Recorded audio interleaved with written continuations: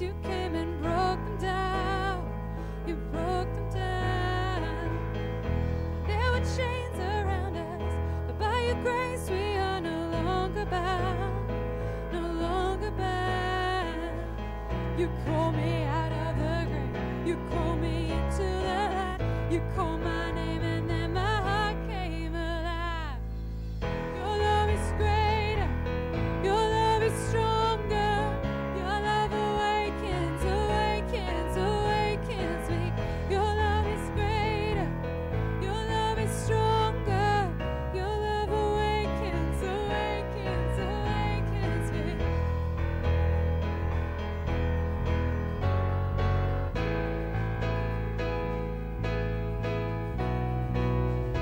Feel the darkness shaking, and all the dead are coming back to life. I'm back to life. And hear the song awaken, and all creation singing, we're alive. 'Cause you're alive. You call me out of the grave. You call me into the light. You call my name and then my heart came alive. Your love is greater. Your love is stronger. Your love awakens, awakens, awakens me. Your love is greater. Your love is stronger. Your love awakens, awakens, awakens me. And what a love we found. Death can't hold us down. We shout it out, we're alive 'cause you're alive. And what a love we found. Death can't hold us down. We shout it out, we're alive 'cause you're alive. And what a love we found. Death can't hold us down. We shout it out, we're alive 'cause you're alive. And what a love we found. Death can't hold us down. We shout it out, we're alive 'cause you're alive.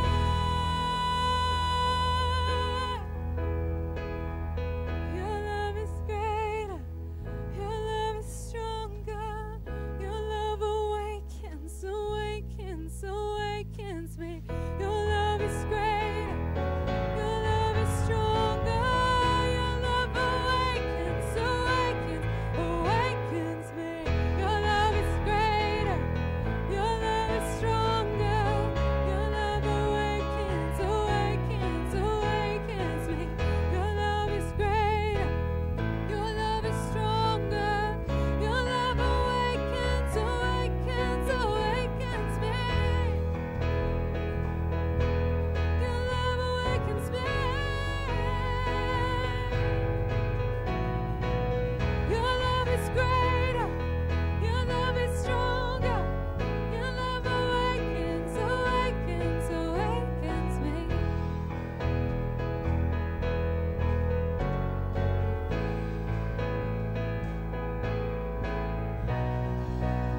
Amen. Let's give the Lord the hand this morning. Yeah. Well, welcome to church. I just want to acknowledge the fact that things are, a little bit different right now, and I really appreciate and thank you all for abiding by all these guidelines that we've set in place, and keeping yourself seated and refraining from singing. When I was praying about this weekend and picking the songs that I was going to choose to lead in worship this morning, I really, there's a bit of a theme, and I think you'll notice that as we go through, and it's about trusting in God and the fact that He is here with us, no matter the circumstances, no matter what we're going through. So, and I thought this was a really cool opportunity, because not often do we sit and let words just wash over us, because though there is power in confession, and yes, I agree that there is power there is also power in sitting and listening and acknowledging what God has done in your own life. So, take this opportunity for what it is. Take it to do what you feel is the right thing. Maybe that's just in prayer with God through while we sing these songs. Maybe it's just remembering and honoring all the wonderful things that He's done in your life over the years. It's up to you. But I do pray that as we come and we worship together, because as we know, worship just isn't singing. It's a style. It's a choice that we make in our lifestyle. It's a choice every day that we make to worship God. So I just pray that as we come here together, we gather, that we would remember how great, how awesome He is and all the wonderful things He's done in our lives. Amen.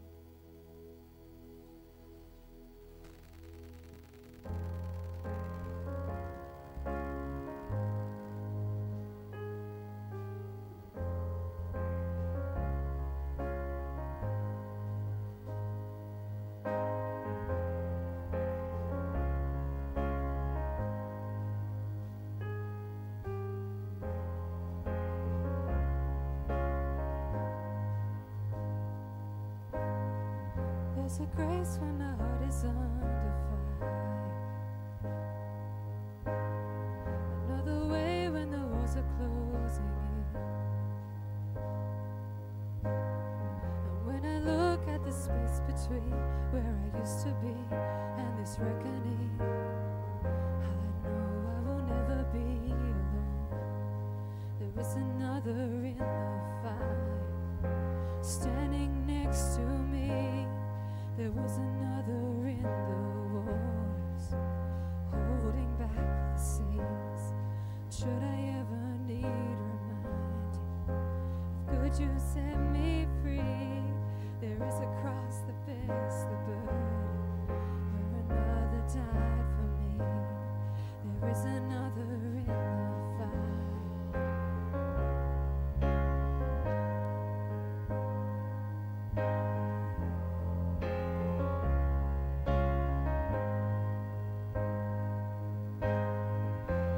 Dead left for dead beneath the waters. I'm no longer a slave to my sin anymore.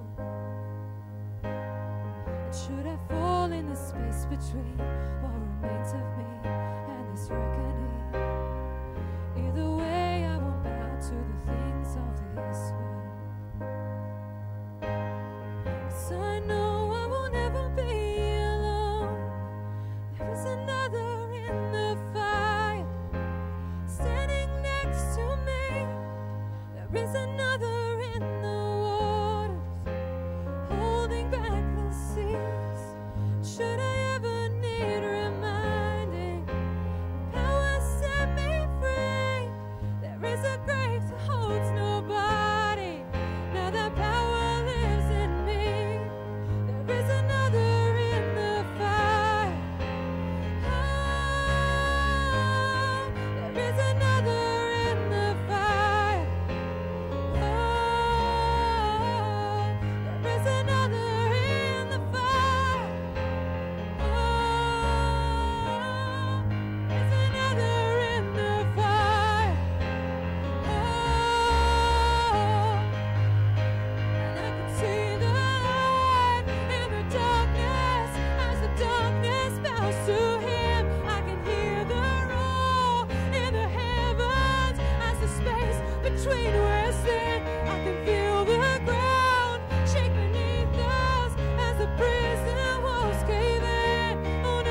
Between us, nothing stands between us.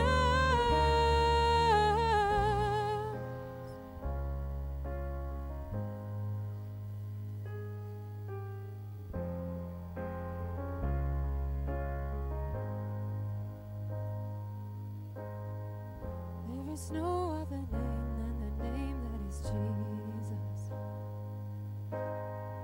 He who was and still is and will be through it all.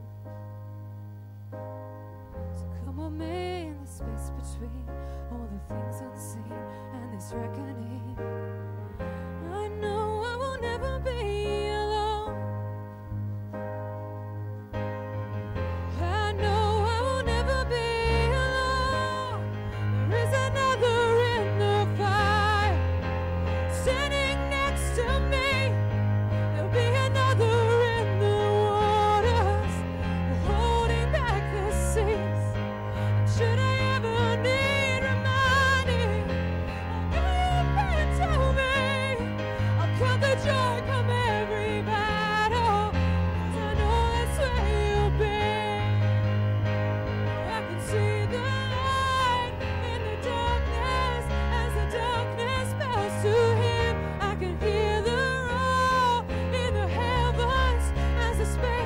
train resting. I can hear the ground shake beneath us as the prison walls cave in. Oh, nothing stands between us. Oh, nothing stands between. There'll be another river standing next to me. There'll be another in the waters holding back the seas. And should I ever need reminding how good you've been to me, let the joy come every battle, 'cause I know that's where you'll be. Can the joy come every battle, 'cause I know that's where you'll be. Can the joy come every battle, I know that's where you'll be.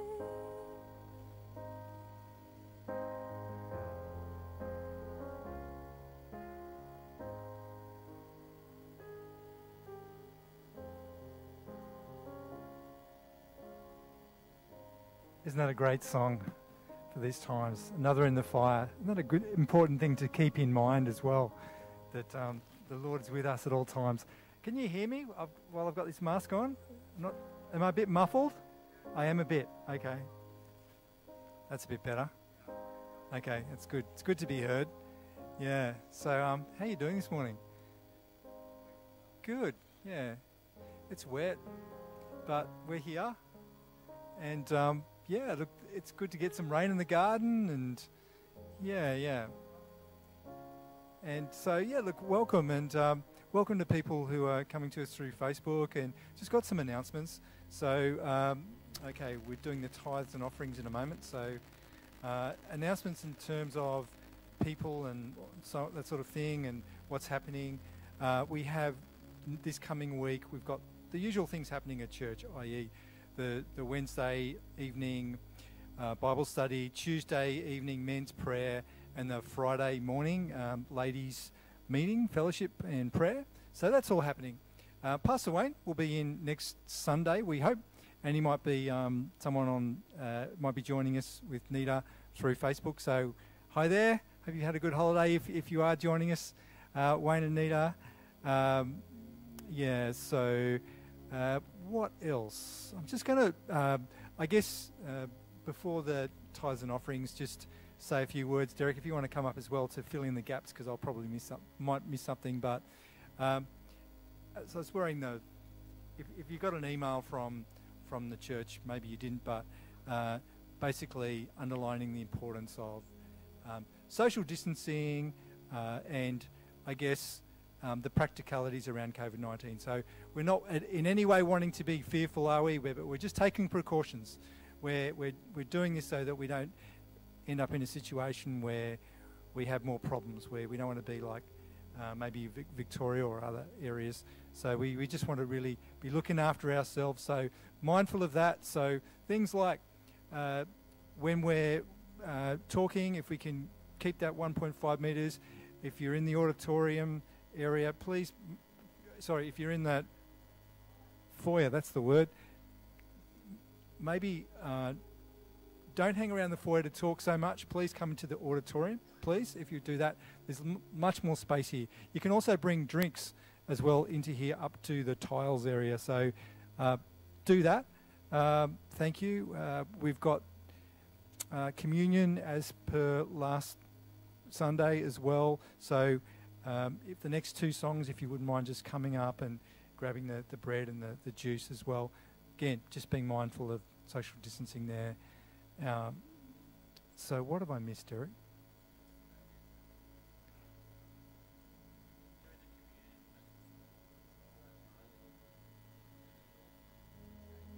Can't hear you.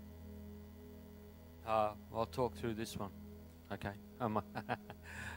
Yeah, so just the communion, come on out, keep your social distancing as you grab a biscuit and the cup during the next two songs, and then just go back, sit down in your seat. That'll be good. Okay. Oh, the Mass, yes. It's not compulsory at this stage, and highly desirable was the wording from the health department.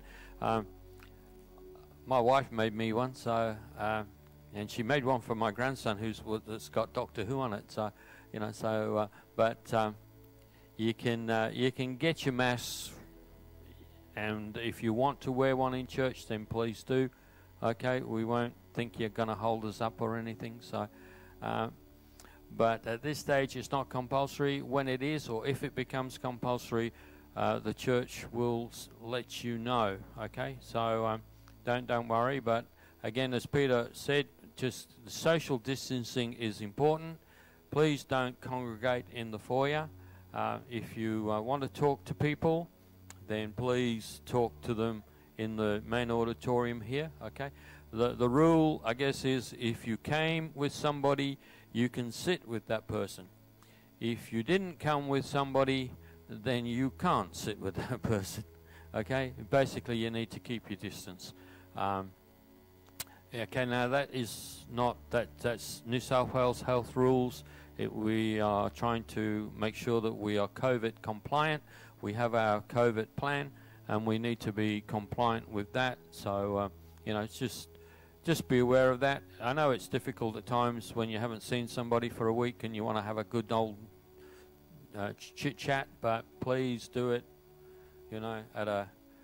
If you need to know sign language, my wife can teach you. Okay, so if you need to talk to somebody and distance is a problem, Jackie can teach you sign language. All right, so let's see how we go.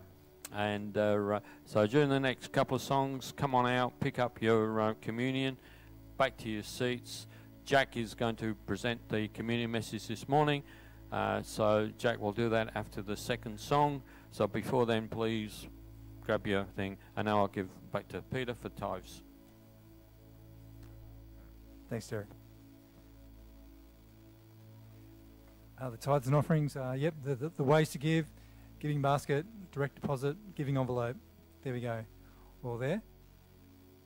Okay, we've got some scriptures here from the Word, from the Bible. Exodus 35:21.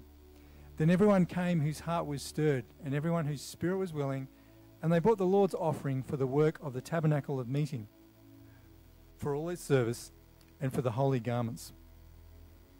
And Nehemiah 4:19.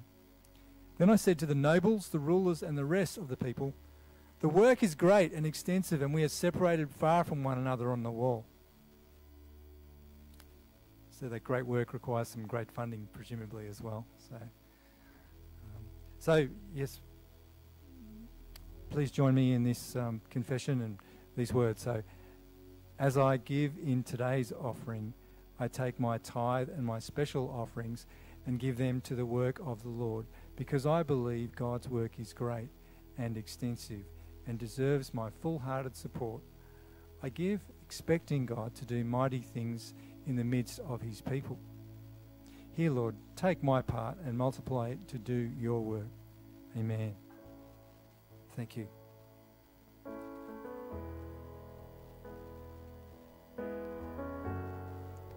And yeah, for the next two songs, if you'd like to come and take the communion as well, just one at a time sort of thing, and just keeping distance, that'd be great. Thank you, church.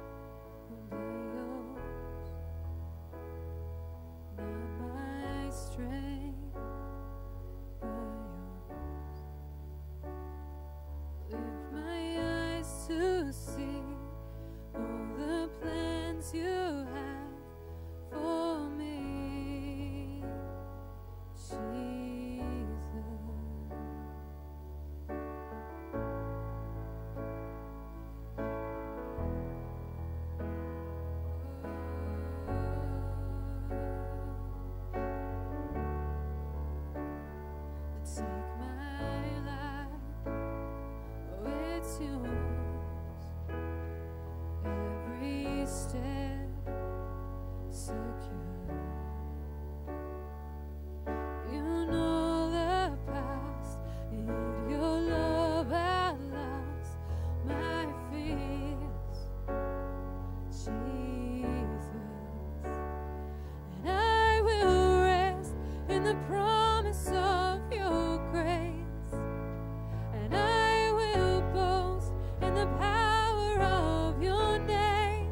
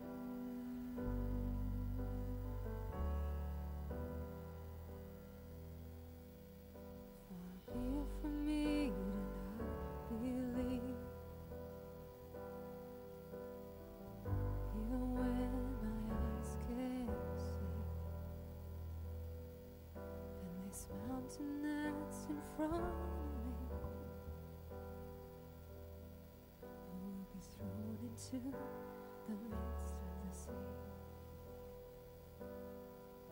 Through it all, my eyes stay on you. And through it all, it is well. And through it all, my eyes are on you. It is well with me.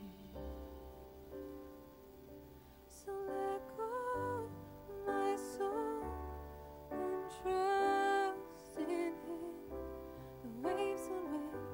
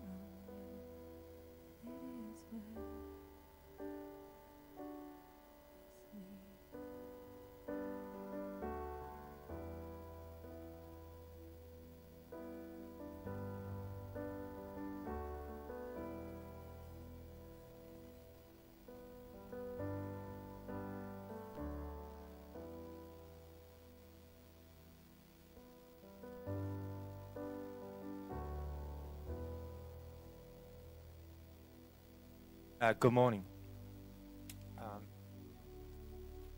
I'm a little bit teary this morning, but that's okay. And it's good sometimes for your heart to be broke.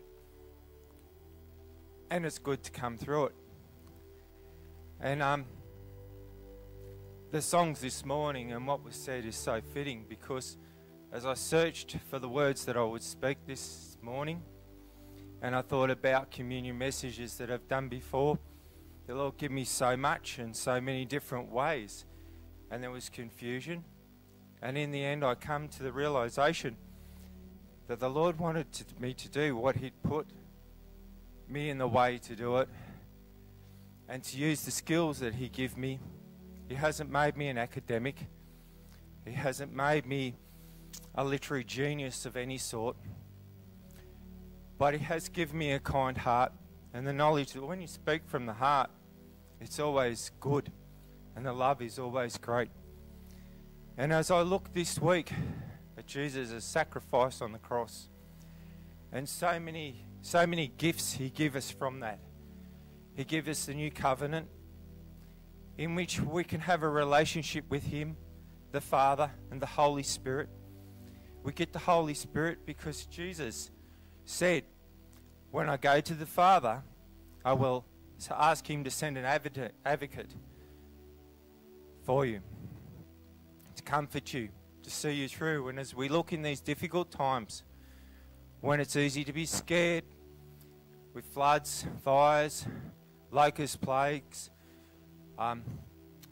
disease, and without the advocate, we could easily be overwhelmed by fear, mistrust, but we can always seek the comfort of the Lord, because we live in the new covenant.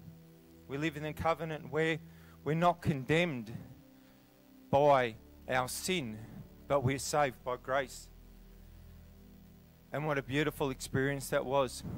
And we see that through Jesus' love and the way He poured it out, the way He cared for others, even in His hour of need, in His great pain.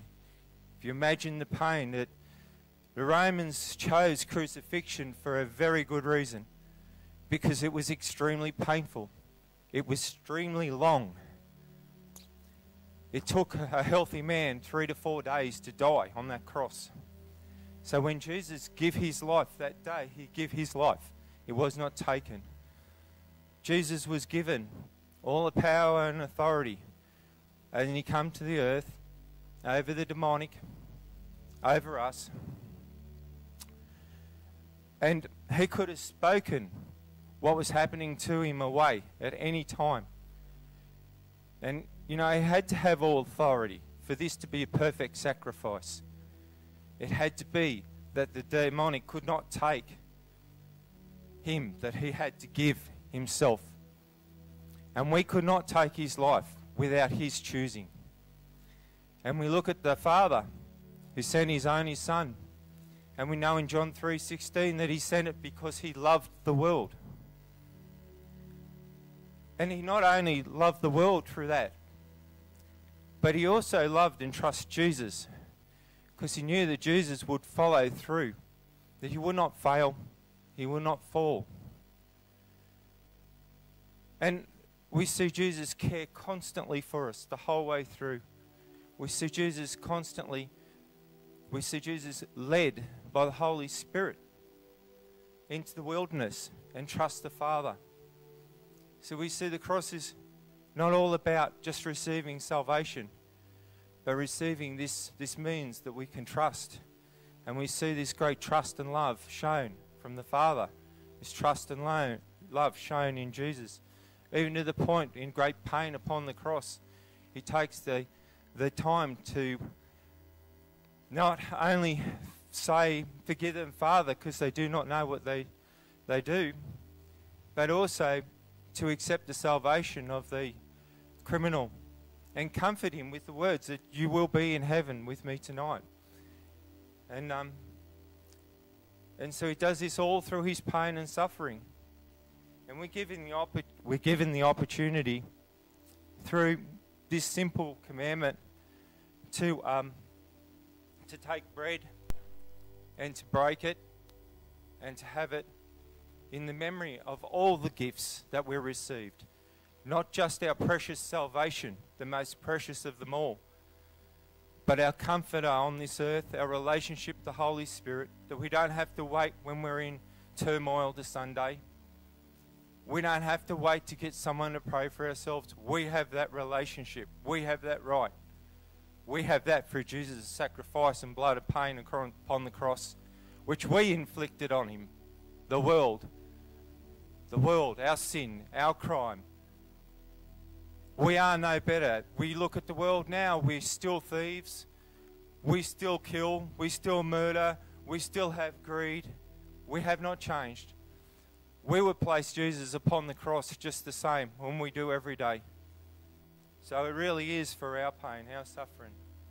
So, you know, if you want to say a prayer as I say this, and take your bread, the representation of Jesus' body upon the cross broken, and say whatever prayers in your heart to comfort, to give thanks. But I'm just so grateful for all that pain and suffering done for me, done for my mother that I recently lost, that I know is in heaven because the Holy Spirit comforted me and told me that. Done for the other people I love, done so well, done so right in His glory. We give thanks for all that pain, all that suffering, all that forgiveness, all that grace. Please take the bread and say your own personal prayer, what's on your heart, what you want to give thanks for today.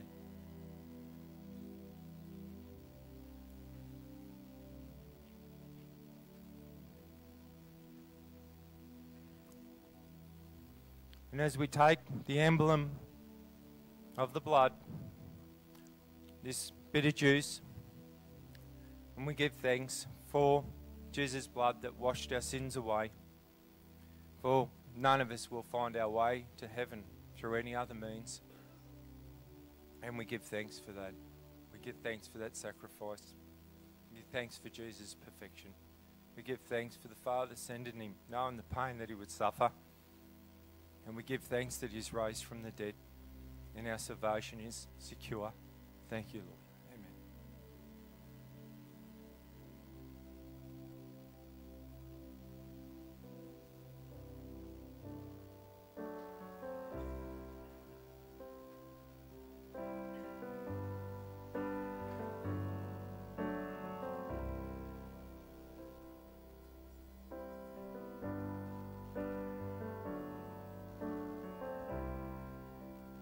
The atmosphere's changing.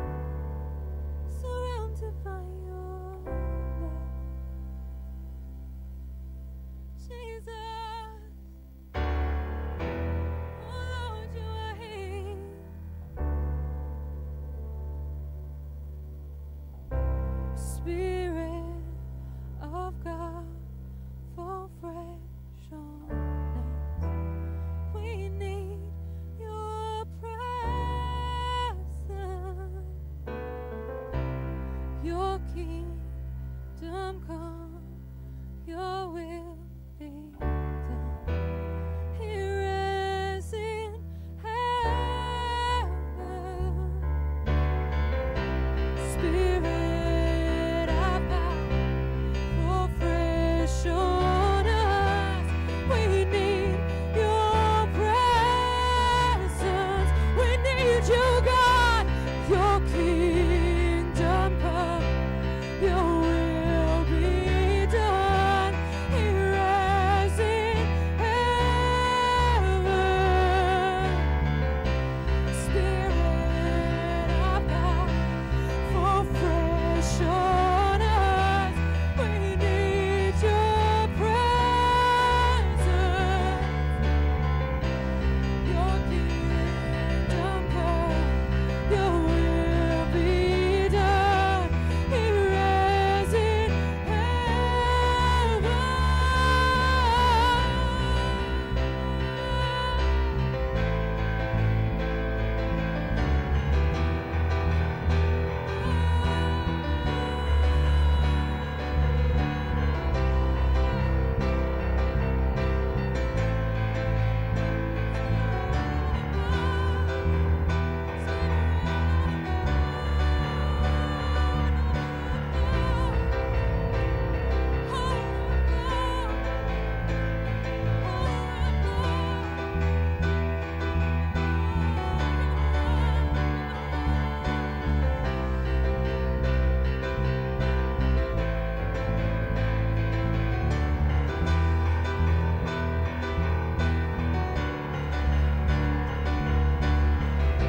Spirit of God, fall fresh on us. We need your presence. Your kingdom come, your will be done, here as in heaven. Spirit of God, fall fresh on us. We need your presence. Your kingdom come, your will be done, here as in heaven.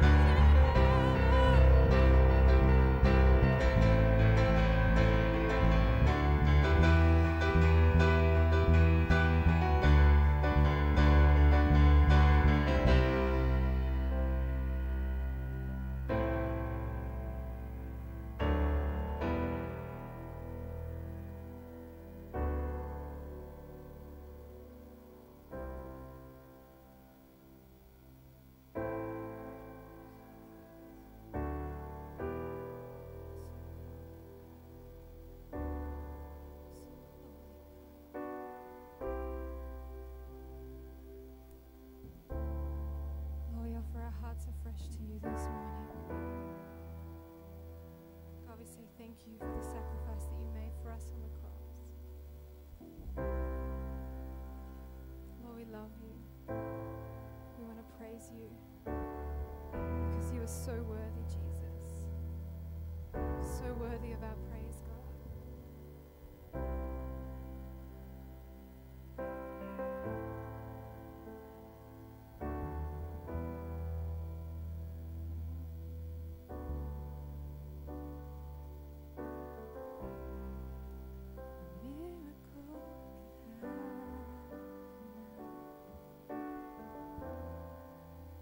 Spirit of the Lord is here.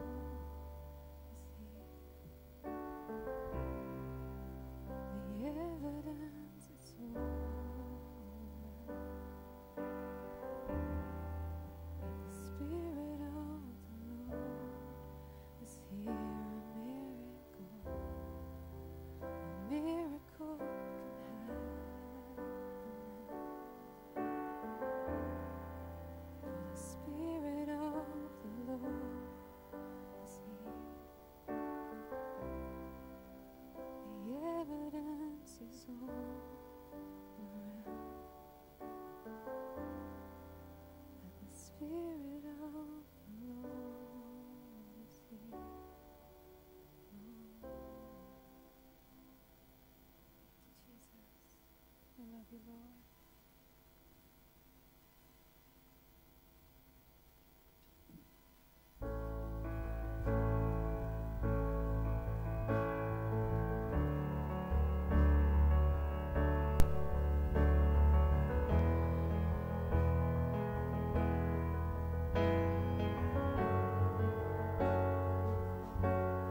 Oh, I am the Lord your God, and I go before you now, and I stand beside you, and I'm all around you. Although you feel I'm far away, I'm closer than you know. I am with you more than you know. Hey,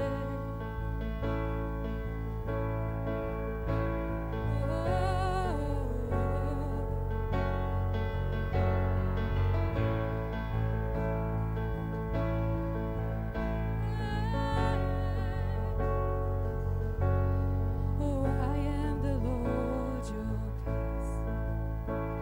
No evil will conquer you. Oh, steady now your heart. Come into my rest. And oh, let your faith arise. And lift up your weary head. I am with wherever you go. So come to me, 'cause I'm all you need. And you hear him say, come to me, I'm everything. Oh, shepherd of my soul sings, come to me, 'cause I'm all you need. Oh, come to me, I'm everything. Oh, I am your anchor in the wind and the waves, and I am your steadfast, so don't be afraid. Though your heart and flesh fail you, I'm your faithful strength. I am with you wherever you go. We sing, come to you, 'cause you're all we need. We come to you, oh, everything.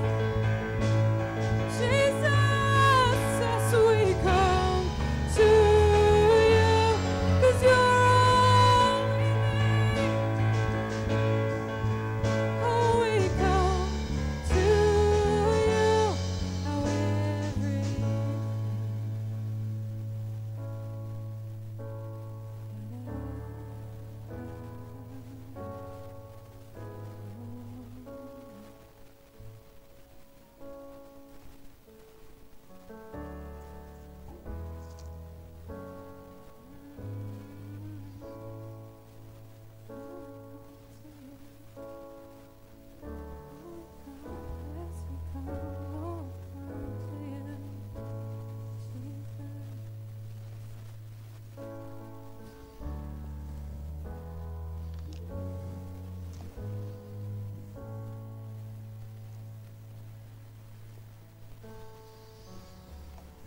Amen. Hallelujah. Thank you, Lord. Thank you, Father. Thanks, worship team. Beautiful, beautiful worship. This is good. And I have no control over what songs are chosen. Okay, so it's not not me, but the songs, that song especially, really goes to what my message is all about. You know, that God is with us. It's amazing how God works. The message from Jack was absolutely fantastic. Again, I might as well sit down.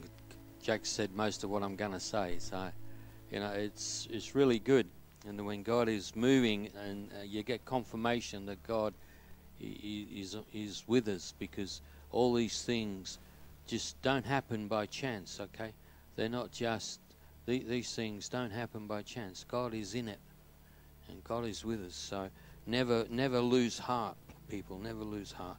I'm just going to bring these prayers before I bring the message. So we're praying for Naomi, who lives in Melbourne.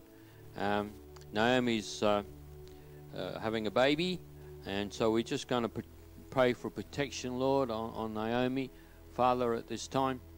Not sure if it's her first child or what, Lord, but Father, it's a momentous occasion. It's a life-changing, as I know only too well, that having a child is the most life-changing thing that could ever happen to you, really, apart from being saved, having your salvation. But having, just holding that newborn, it changed my life forever, and that was quite a long time ago. My daughter will shoot me if I tell you how many years ago that was, but so I won't. But Lord, so we do lift her up to you, Father. We ask, Lord, that you be with her, Father, at the time of birth, Lord, that it would go smoothly, it would go well, Father. Both mum and baby would be safe, would be happy, would be well, Father. And we just pray for the family, Lord, as they, Lord, just admit this new life into their life, Lord, knowing that their life will be changed, Father, and it's only for the good. So thank you, Lord. And I want to pray for my friend, Gordon Denton of Penrith. Gordon is in ICU. I've known Gordon is probably my oldest friend in my Christian life. So I've known him for, again, a long time. But he's in ICU. He's under sedation, so he's basically keeping him asleep. He's on a dialysis machine, and he's also on a ventilator. He got a virus into his pacemaker, apparently, that the doctors didn't pick up very quickly, and of course it led to all these problems. His kidneys are failing, his liver's not too good, the pacemaker obviously is not doing what it should do for his heart, so we really need to lift him up. So Lord, I lift Gordon up to you, Father, that the doctors will be on top of the issues now, Father. Lord, that they've changed his antibiotics, Lord. They seem to be having an effect, Lord. So we just pray, Lord God, that you would strengthen his body. Father God, that you would just be with him, give him peace. We pray for his family, Lord, that they might have your peace at this time, Lord. So we just lift him up to you, Lord, in Jesus' name. Amen. Okay, folks, so my message is titled, What Are You Focusing On? And they do a good job with these overheads. Fantastic what they're doing. That's nothing like what I put in at all. So I think that's Luke's doing. So thank you, Luke, for making me look real good. But anyway, so what are we focusing on?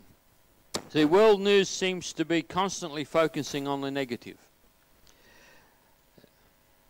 Negative aspects of life basically are what's filling the news these days. Every time you turn it on, it's something that is not very positive.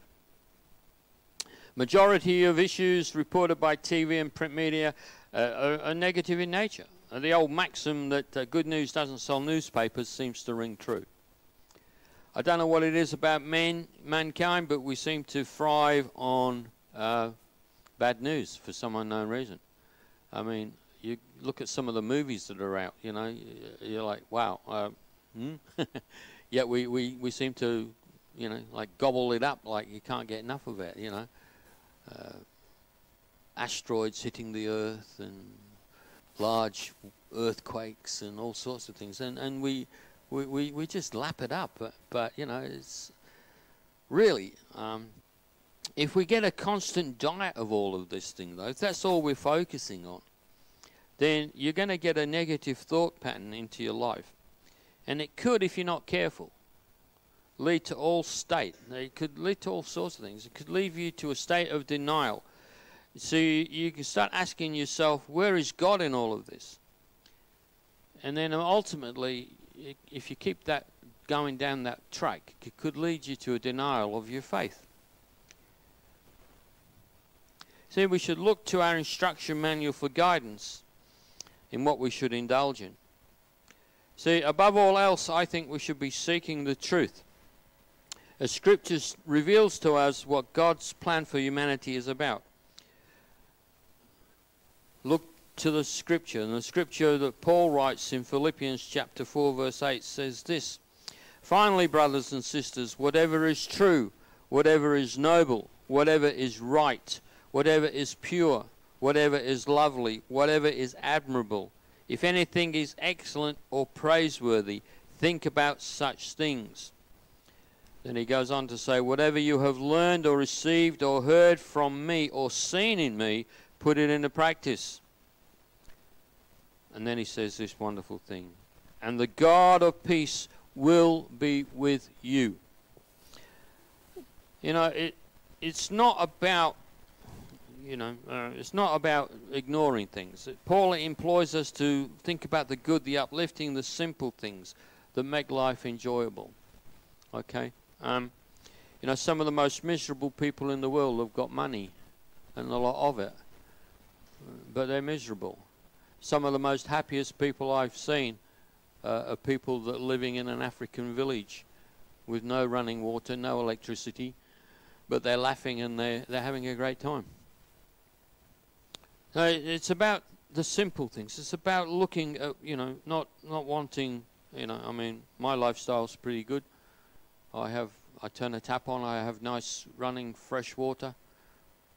I don't have to worry about boiling it. I don't have to worry about walking, 20 kilometers with a jug on my head to pick up water from the only reliable source around. My life is good. And I thank God for that. See, and something that showed up on Friday, I still read the newspaper. Okay, I'm a dinosaur, I admit it. I can't help it, but I still buy a newspaper. Well, Friday's newspaper was interesting because in it there were photos, pictures. One showed, or a couple showed, the utter destruction that occurred in Beirut. Total, absolutely catastrophic. It was just absolutely terrible. And the news and the pictures were pretty, didn't look very nice. But then I turned a couple of pages over, and what did I see? I see a photo of some guy had in a place called Mile Lakes. I'm not quite sure where Mile Lakes is, but he took this photo, and it's a pod of 50 dolphins surfing in this wave, all together, side by side. And I went, wow. God is awesome when you look at something like that. I could have spent the day looking at, or bringing to mind all those awful images, or I could have looked at the dolphins. I know which one I was looking at most. I know which one was more uplifting. See, guarding what you put into your mind or into your head is important. It's not about denying what is going on, but it's about guarding what you think on, what you bring to mind. Okay, and it can have an enormous benefit when you're looking at or focusing on the good stuff. Because if you constantly think bad, then have a guess what you're going to get? Bad. Well, when you're thinking among good stuff, your heart's going to be lifted. You're going to find things like your blood pressure is going to be better. And believe me, I need good blood pressure. Every time I go to the doctor, I don't know, I think it's something to do with actually going to the surgery more than anything. Because when I take it at home, I'm about 130, which is good for me. Okay, I don't know if it's high, but it's good for me. I go to the doctors and it's 151. He's a nice doctor. It's a nice surgery, but there's just something about walking through that door that tends to, get me a little antsy. But, you know, I mean, and that's good because I'm on blood pressure tablets because before I was on blood pressure tablets, I was feeling like lightheaded, dizzy in the head and all that kind of stuff. So I went to the doctor and said, oh, you know, there's something wrong. I'm not quite sure what it is. He said, let's check your blood pressure. I said, okay, fair enough. 201. And he said, why are you still standing? But blood pressure runs in my family, so it's just something that it's, what's the word? Inherited? Hereditary? Or one of them words, anyway. But there you go, see? So it's just something. It's Dad had it, Mum had it, Granddad had it, you know, so brothers have had it, so anyway. But it's under control, praise God. And if I keep thinking good thoughts, see, now I've got myself now to, when I go and sit in the doctor's surgery, and I sit there and I know he's going to take my blood pressure, I start thinking good thoughts. I go to my happy place. And it works. It's amazing. But, you know, it's so, there you go. You see, when we're looking at the world news and what's being reported, we need to know that these are signs. Jesus tells us that there will be many signs on the earth and in the heavens above that will enable us to be aware of what's happening, okay, and enable us to be prepared for his return. Luke records this in his Gospel, chapter 21, verse 25. It says, there will be signs in the sun, moon, and stars. On the earth, nations will be in anguish and perplexity at the roaring and tossing of the sea. People will faint from terror, apprehensive of what is coming to the world, for the heavenly bodies will be shaken. At that time they will see the Son of Man coming in a cloud with power and great glory. When these things begin to take place, stand up and lift up your heads, because your redemption is drawing near. So, knowing the signs to look out for is a good thing. You know, Jesus tells us, Scripture tells us about there will be earthquakes, there will be wars, there will be rumors of wars, etc., etc. So, knowing what is happening in the world shouldn't actually come as a surprise to us as Christians, because this is all been set out in the Scriptures. But you just knowing that these things are going to happen should not make you fearful either, because you know what's going to happen. Jesus is coming back. When all these things happen, Jesus is coming back. You know, and then when Jesus comes back, have a guess what? All this horrible stuff just disappears, goes away. You know, there'll be no more tears, there'll be no more heartache. You know, Jesus wipes away every tear from your eye. You know, you will be in heaven, in paradise with him. And hey, what a great thing.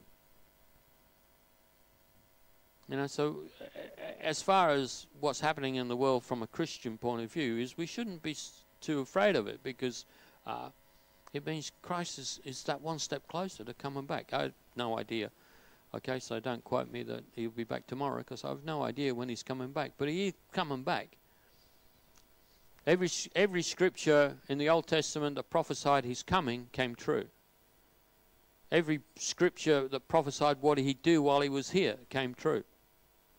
Every prophecy about how he was going to die came true. Okay, so every prophecy about his coming back is going to be true. Bible don't lie. Okay. See, the trouble is when we're looking at the world today, See, it's hard not to tremble. It's hard not to fear for when all that you see and all that is recorded is how many people have caught COVID, how many people have died. You know, very seldom do you hear about the number of people that have recovered. Very seldom do you hear about the number of people that have been tested and have been found negative, haven't got it. Okay, so, you know, when you start going with statistics, and, you know, I used to do statistics at work, and I did find that, you know, depending on which way you looked at the piece of paper, the statistics could mean almost whatever you wanted to. But it's something that everybody looks at, so there you go. But statistically, the number of people who haven't caught it is far greater than those that have.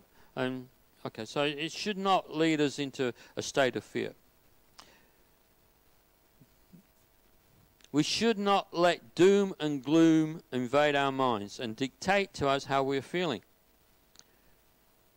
If you allow only negative information in, then that is what's going to happen. You're going to be negative. You're going to be a negative person.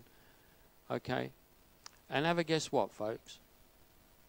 People don't like to be around negative people. So if you haven't got any friends, maybe you want to have a look at yourself. But anyway, that's as a side effect. See, the Bible tells us that a merry heart is good, like, you know, it's good medicine, good for the bones.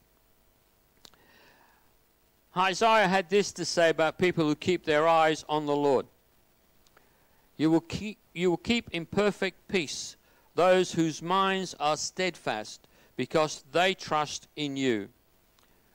Trust in the Lord forever, for the Lord himself is the rock eternal. Again, I've said it for the last couple of weeks, you know, you've got to trust in God. Regardless of the circumstances of what you see, what's happening, you're going to keep your trust on God, because God will bring you through. So trusting in God keeps you focused on what is important. And if your focusing is on God, He will get you through crisis after crisis, no matter what the crisis is, not just the current one, because I believe that this isn't going to be the end of it. There's going to be more. When men start playing with things and trying to manipulate nature, they're playing with fire.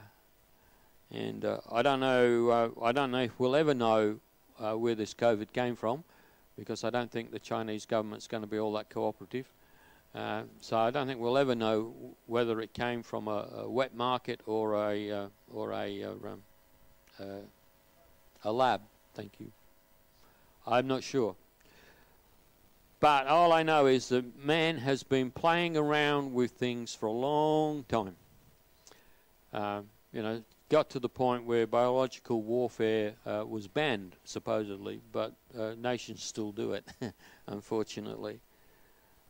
But we too tend to want to play God, and playing God has dire consequences.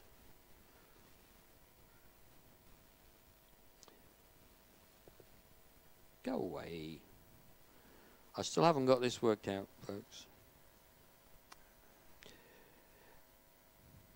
You see, our enemy, we all know who he is. We won't give him too much credit. But he goes around like a roaring lion, seeking whom he may devour. And without faith, that could be you. That could be you. It could be me. If we don't keep our faith, we don't keep our eyes focused and fixed on the Lord and on Jesus and what he's done for us, then we are fodder, folks. We'll be just chewed up and spat out if we're not keeping our eyes fixed on Christ. Paul writes in the last chapter of Ephesians from verse 10 the following words. I'll just take special note on the faith bit. It says, "Finally be strong in the Lord and his mighty power. Put on the full armor of God, so that you can take your stand against the devil's schemes. For our struggle is not against flesh and blood. Okay, remember that, folks. Okay, your neighbor is not your enemy. Okay, he might not know Christ, but he's not your enemy. It's the spirits behind what they do that is your enemy, not the person themselves. It's not against flesh and blood, but against the rulers, against the authorities, against the powers of this dark world, and against the spiritual forces of evil in the heavenly realms. Therefore, put on the full armor of God, so that when the day of evil comes, you may be able to stand your ground. And after you have done everything to stand, stand firm.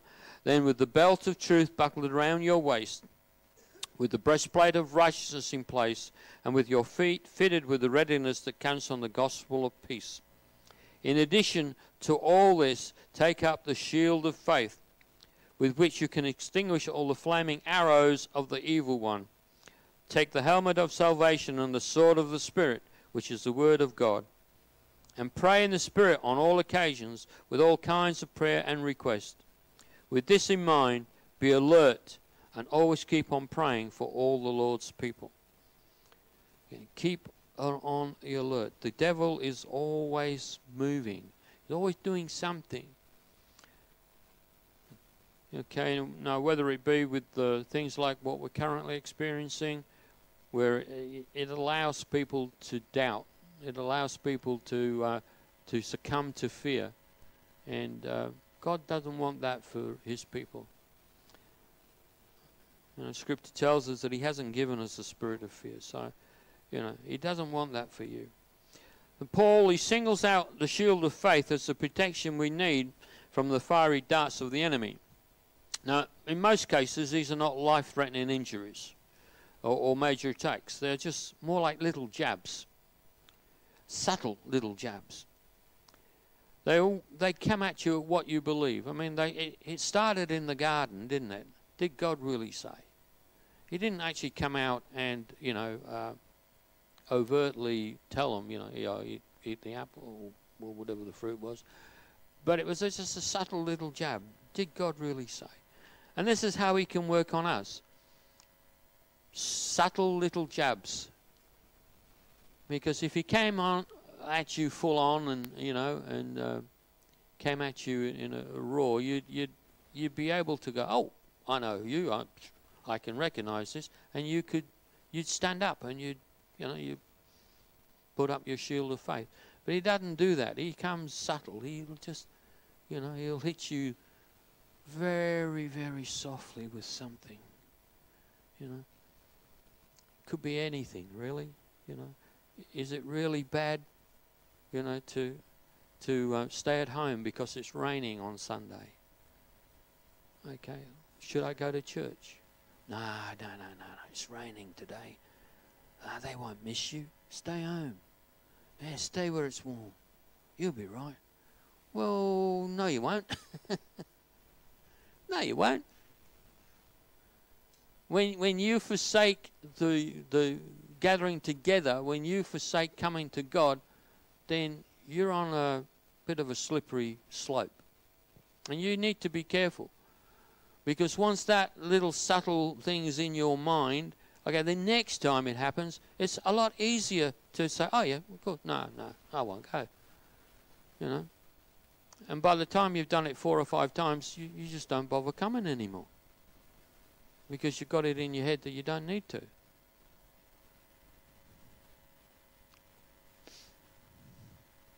See, we need to put on that armor. We need to build ourselves up. We need to make sure that our faith is strong. And it can only be strong if you are in the presence of God. Okay. When you're in the presence of God. Okay. Now, as an example, okay, the Bible says the devil goes around like a roaring lion. Well, I read this article once about what happens with an old lion. Okay, he's lost his teeth and all that kind of stuff. Toothless tiger. But what they do, he goes out and he roars at the animals. And the animals run away from him. He's not going to chase them because he's too old, but he can roar. And the animals run away from him, but what are they running to?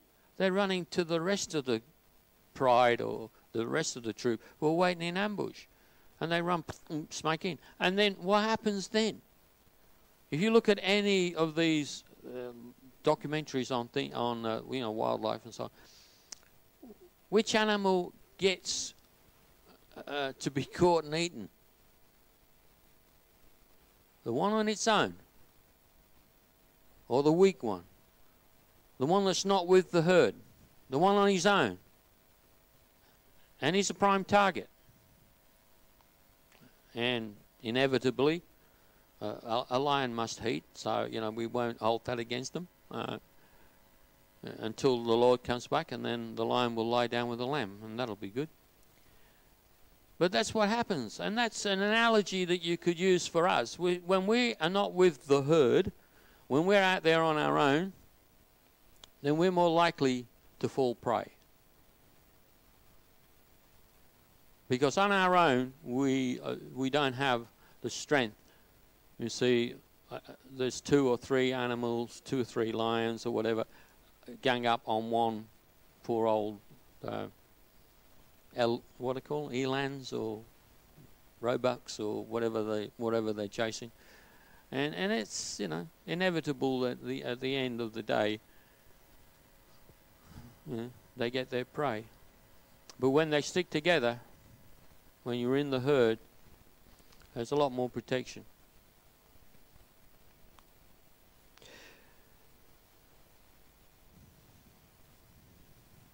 Okay. We need to understand that we need to pray in the Spirit. Paul tells us to pray at all times. All times. Pray in the Spirit. Okay. If you don't know what to pray for, pray in the Spirit. And that's praying in tongues. You don't have to understand it, because it's it's a language that God understands. The devil doesn't understand it. It's hocus pocus as far as he's concerned. But God understands it. So if you don't know, if you're in such a state that you don't know what to pray for, pray in tongues. And this is what Paul writes to his letter, in his letter to the church of Philippi, chapter 4. It says, I'm not saying this because I'm in need, for I have learned to be content, whatever the circumstances. I know what it is to be in need, and I know what it is to have plenty. I have learned the secret of being content in any and every situation, whether well-fed or hungry, whether living in plenty or in want. And this is the important bit. I can do all this through him who gives me strength. Did you get that? Okay. He didn't say I can do this all things through my strength. No. I can do this through him who gives me strength. Regardless of the circumstances Paul found himself in, he was able to say that with great confidence that it is Christ who gives him the strength to continue, to do it, to go through. Okay? So, out of that, folks, I tell you, don't try and do things on your own. If you've got a problem, take it to the Lord. You've got issues, take it to the Lord. A song just come into my head. You know the old song? Oh, what needless pain we bear, all because we do not carry everything to God in prayer. It's an old song, but the words are true. They haven't changed much. And that just popped into the head.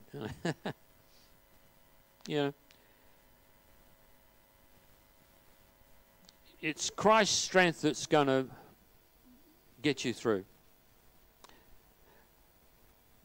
The focus of Paul was on his provider, not his current need of provision or lack thereof.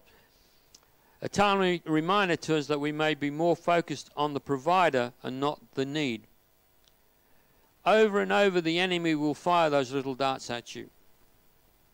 And he'll come at you with things like, who do you think you are? That's a good one. Like, who do you think you are? You get down to pray and you into your head comes, who do you think you are? Do you think God's going to listen to you? Am I the only one? No, I hope not. See, and he'll come and say, what gives you the right? Well, my answer is, God says I'm his son. That gives me the right. Devil, go chase yourself. Or words to that effect. You can be a little more boisterous if you want to be, but no need to be. You just tell in Jesus' name, get lost. And he has to. The name of Jesus carries so much power that we don't really understand in the West all that much or all that well. But it does. It has so much power, you know. And but see, this is what Paul writes in 2 Corinthians chapter 5, verse 17. And this is a little bit of good news that I think is good news anyway. It says, therefore, if anyone is in Christ, the new creation has come.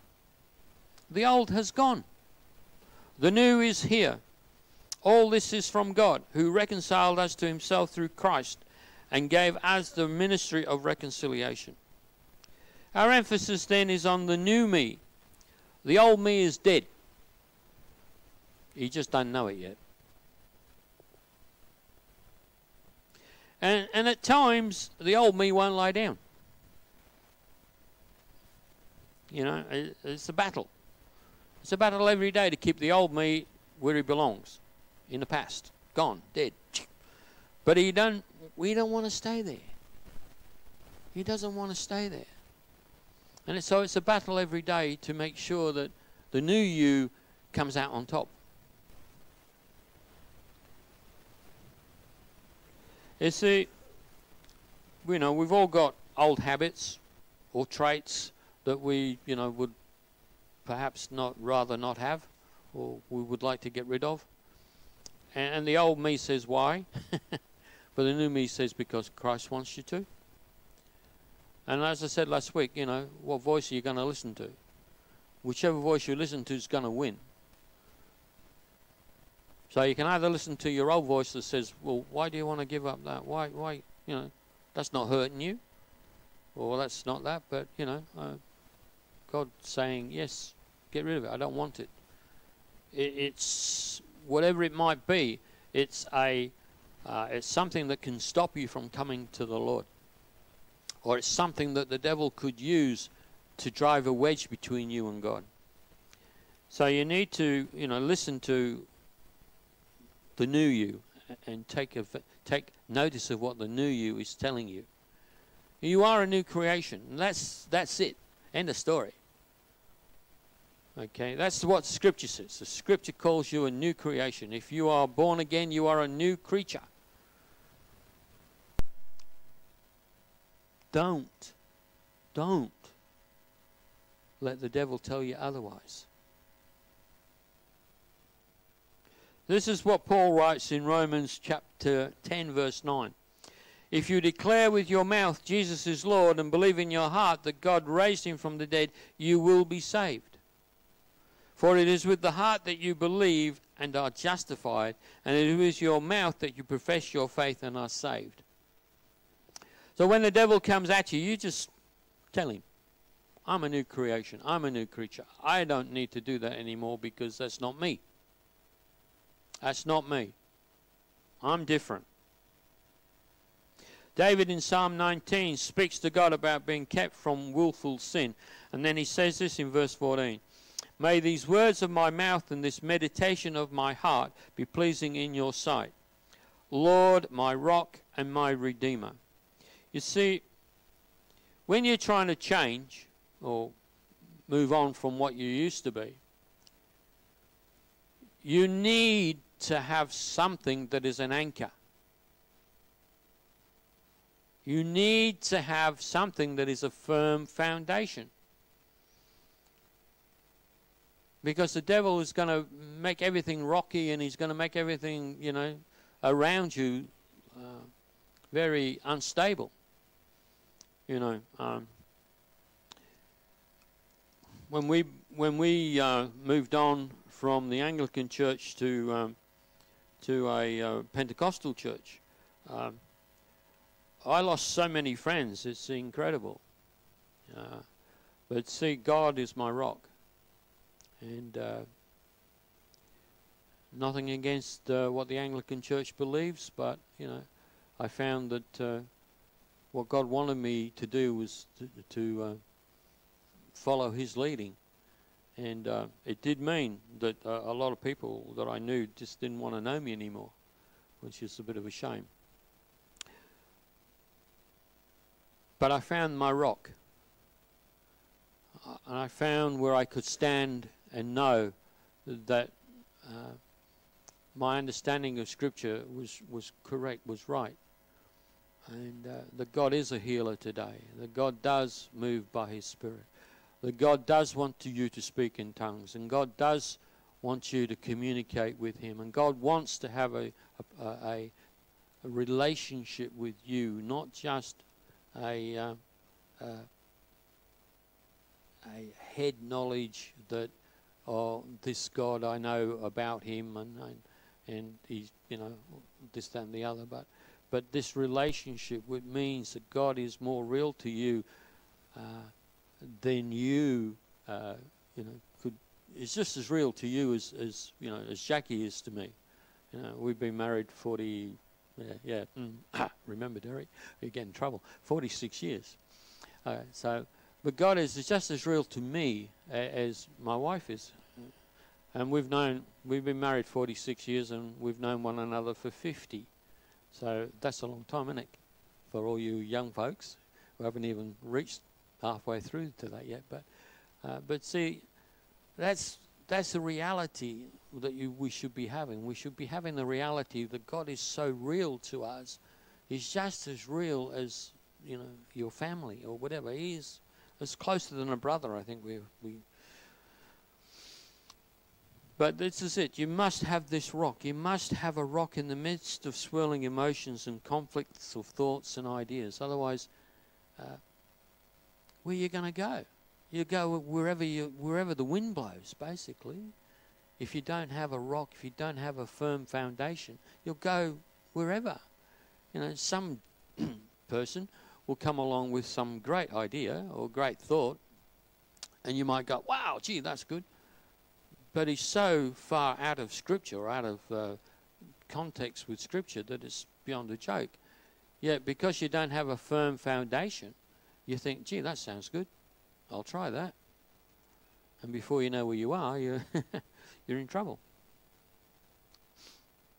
And David had this to say in Psalm 61, verse 2, when he found himself in a distressing circumstance. Now, this applies to everybody. He said, from the ends of the earth I call to you. So it doesn't matter where you are, okay? It doesn't matter, you're sitting in the church here, you're sitting in your car, you're sitting at home, you're down at Macca's or wherever you can go these days to have a cup of coffee. You can call to Him. From the ends of the earth I call to you. I call as my heart grows faint. Lead me to the rock that is higher than high. For you have been my refuge, a strong tower against the foe. Okay? Jesus is your tower. Jesus is your refuge. You need to go to Him when you are, all the time really, but when you are in strife or in trouble or whatever, then you need to know that you've got this refuge. You see, if your focus is on God, then God will deliver. You've just got to look at the stories of Daniel, of Shadrach, Meshach, and Abednego in the Old Testament, whose focus was on God. We won't bow down to your image. We won't bow down to your graven image. They got thrown in the lion's den, thrown in the fiery furnace, but their focus was on God, and God brought them through. And so you keep your focus on the Lord. It's also timely that we understand there is in the Scripture there is this principle of reaping and sowing. Okay. So if our desire is to please God, then we will do the things that please Him, and not what pleases us. And it is difficult because, as I said, the old man, he just don't want to lie down and die. He wants to keep some control over you, and he wants to do what he wants to do, and I'm going to do it regardless. You just try and stop me. well, you've got to say to that old man, get lost. I'm going to do what God wants me to do. It's always an issue. It's always a problem. It'll never go away. Okay? It will never go away. Because as you overcome one thing, something else will crop up.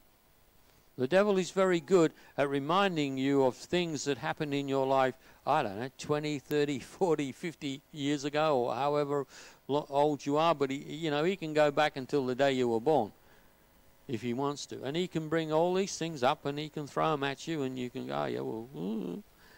So overcoming one thing, don't let your guard down. Because there's something else that he could just simply throw your way, and you need to overcome that as well. So it's a constant battle, but it's a constant battle if you're with Christ that you can overcome. You will overcome. We are overcomers. As simple as that.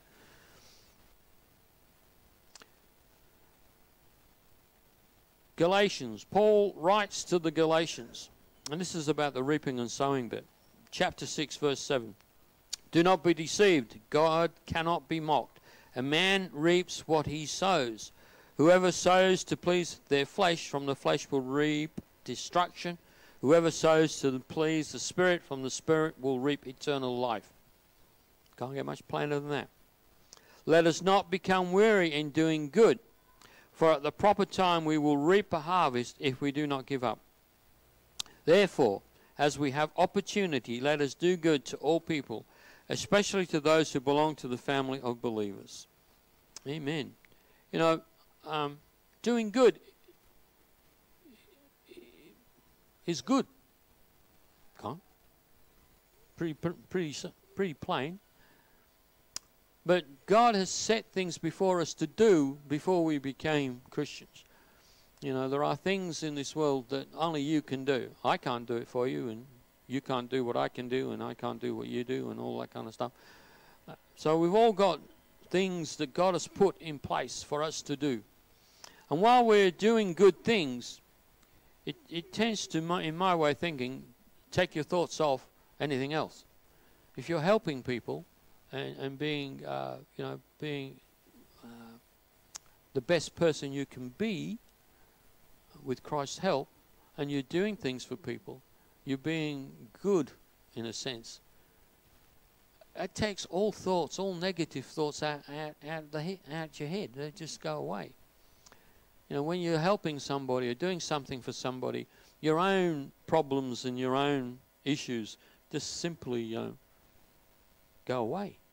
You don't think about them anymore because you're concentrating on doing good for somebody.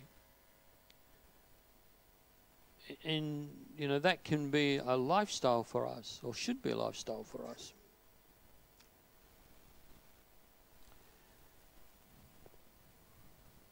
See, I said in the last couple of weeks that Christ will not leave us as orphans. He did send us the Holy Spirit. And it's the Holy Spirit that we can call on to help us in our times and to help us do these things. I spoke last week about the fruit of the Spirit. God brings the fruit of the Spirit into our lives: love, joy, peace. These things are free gifts from God, and these are the things that we should cultivate in our life. And this is what Paul says to the Ephesians in chapter 2. It starts this way: As for you, you were dead in your transgressions and sins, in which you used to live when you followed the ways of this world and the ruler of the kingdom of the air, the Spirit who is now at work in those who are disobedient. Okay, so that straight away tells me that I don't need to, and I shouldn't look down on people, because let's face it, I'm really no different than anybody else, except that I've been saved by Christ. So I shouldn't be looking at people in a different way. All of us also lived among them at one time, gratifying the cravings of our flesh and following its desires and thoughts. Like the rest, we were by nature deserving of wrath. But because of his great love for us, God, who is rich in mercy, made us alive with Christ, even when we were dead in transgressions. It is by grace you have been saved. And God raised us up with Christ and seated us with him in the heavenly realms in Christ Jesus. Where are you now? Physically, you're sitting in High Street Church. Spiritually, you are, where are you? Seated in the heavenly places. And at one time and one day, your whatever's left of your mortal body will be up in heaven as well.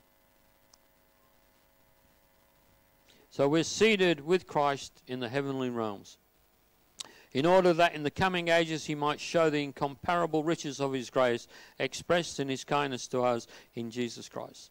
For it is by grace you have been saved through faith. And this is not from yourselves, it's the gift of God. Okay? It's not by works, so that no one can boast. For we are God's handiwork, created in Christ Jesus to do good works, which God prepared in advance for us to do. Jess, could you? Okay, so we are different. We should be different. We should be seen to be different. We should be out there doing good. And wherever you can, whatever opportunities come your way to do good, then grab a hold of it and do it. Whether it's bake a cake for somebody or whatever it might be. This is the new you. You're raised up with Christ and you are seated in the heavenly places. That's Scripture is a fact. You are seated in the heavenly places.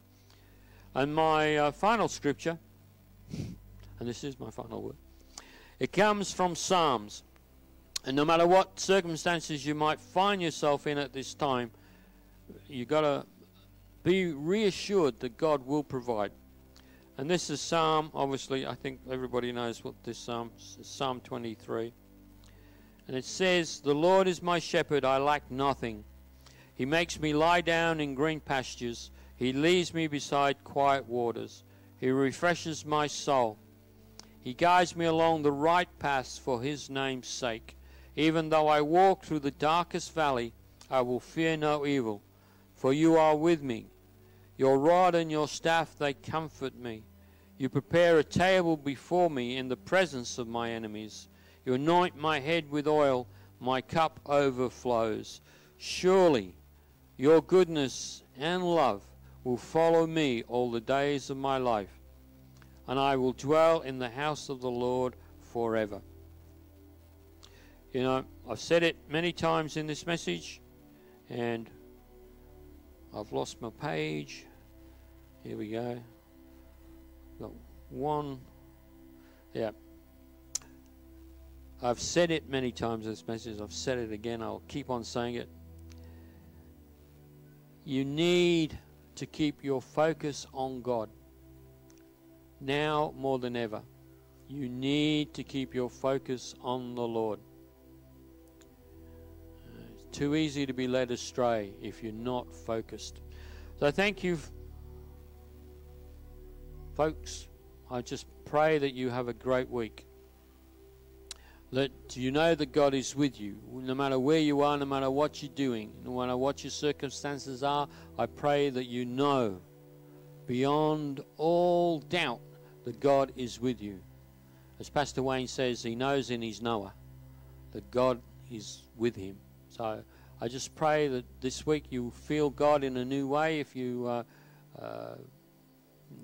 never prayed in tongues, or you've never done anything like that before, that this week may be a new beginning for you in that regard, that you may just speak with a new language to God, and you just feel the freedom that brings into your prayer life. It's amazing.